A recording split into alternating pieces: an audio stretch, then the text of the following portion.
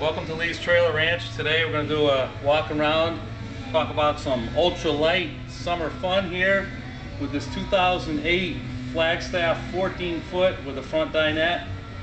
Just want to point out this unit has nice outside awning, two nice outdoor speakers, an outside porch light, outside outlets here, plug in your favorite jukebox. Also want to point out it's got some nice alloy spoke rims.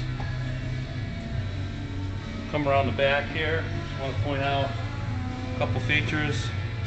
This unit comes with a spare tire, two stabilizing jacks on the rear, also a rear bumper to store your sewage pipe in. Some nice graphics here, nice Micro-Lite graphics on the back. Also want to point out the extended water spout gutters on the top there that eliminate that gray streaking that you get a lot of times from the water running down. Come around the other side here. Just want to point out you got a sewage outlet connection here, your wastewater, gray water tank here.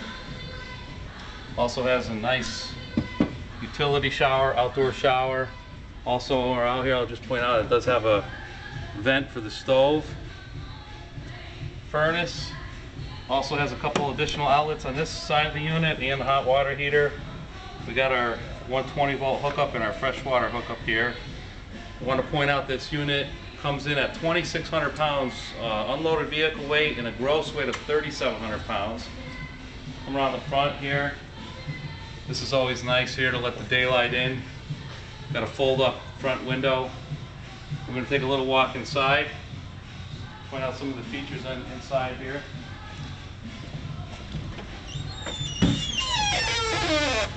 It's got a nice radius door, entry door.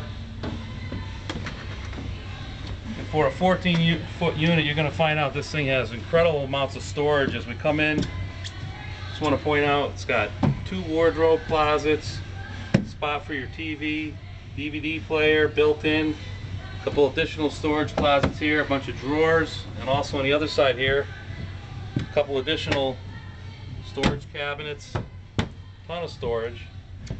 And why don't we come in, we'll point out the has a nice wet bath, combination shower with a fantastic vent and a skylight.